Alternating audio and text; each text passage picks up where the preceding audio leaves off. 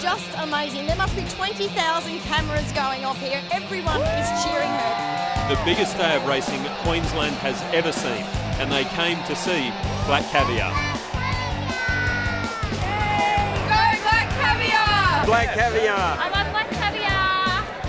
It's all about champagne and caviar.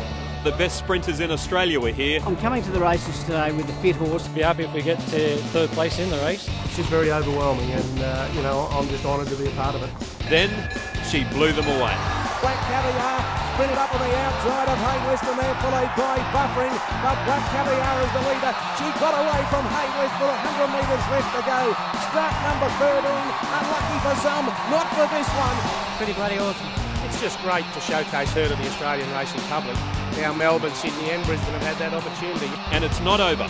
Spend the Queensland Winter Racing Carnival with Sky Racing.